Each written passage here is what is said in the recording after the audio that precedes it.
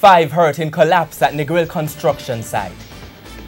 Good evening and thanks for joining us for Primetime News. A special welcome to viewers on OneSpotMedia.com. I'm Archibald Gordon. And I'm Doreen Samuels. This evening, Capri calls for NHG to subsidise rent for some Jamaicans. Student is killed by schoolmate in St. Mary. More trouble for former Lucy Mayor. In the business day, the IDB seeks to help more companies get ready to list on the stock exchange. There's also sports commentary and weather in this newscast. But before the break, the feedback question. We're asking, the Caribbean Policy Research Institute, CAPRI, has recommended that the National Housing Trust subsidize rent for low-income earners.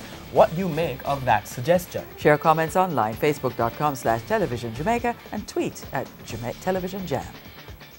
Stay with us. Primetime News returns right after these messages.